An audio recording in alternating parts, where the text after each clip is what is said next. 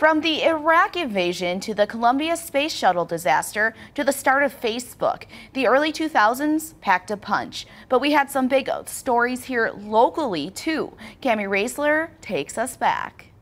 We continue to take a look back at 70 years here at KTTC. Something relatively new to the television station is Midwest Access. That began in September of 2022. But we are going back much farther than that. Today we're looking back at the time from 2003 to 2012. It's another to have arguably the most popular senator in the U.S. come to town. My friends, I introduce to you Senator Barack Obama. We start in October of 2005. Before he became president or was even running, Barack Obama makes a stop at Mayo Civic Center to help Amy Klobuchar campaign. We have the power within us, this God-given power, to imagine something different, to believe that there are better days ahead. Perhaps it worked. To August of 2007. A historic and devastating bridge collapse in Minnesota's biggest city. It's an unimaginable situation for the families of those still missing after the I-35 bridge went crumbling into the Mississippi River. The number of missing started at 30 and in one day went down to 8. But today, progress is slow. In 2009, a freezing cold fire in Austin had many displaced. Help is everywhere, from neighbors helping neighbors to the American Red Cross lending a hand during this very difficult time.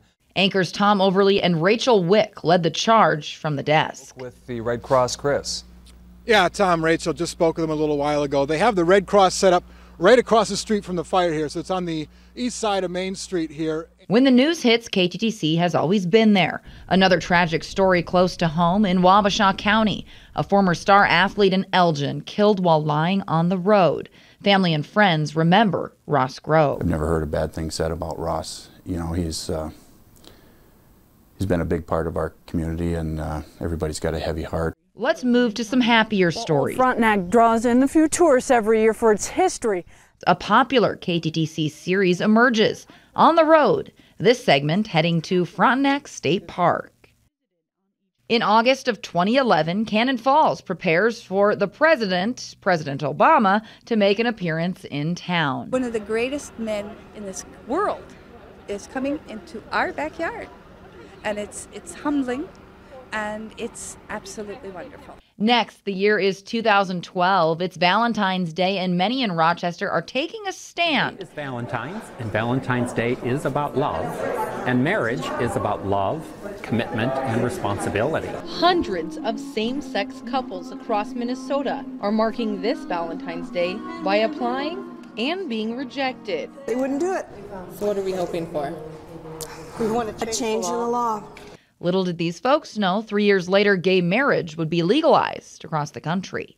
Sticking with 2012, Par for the Course, a segment we still use today, sparks an interest with viewers. This is former anchor Katie Lang on the Lynx in June of that year. And lastly, we leave you with a classic yearly story from TV stations everywhere. A Christmas Day dinner at the Salvation Army in Rochester. This in December of 2012. We just met at the door. That's why I do this. You meet so many wonderful people. There you have some big, small, happy, sad, local stories from 2003 to 2012. In Rochester, I'm Cami Raisler, KTTC.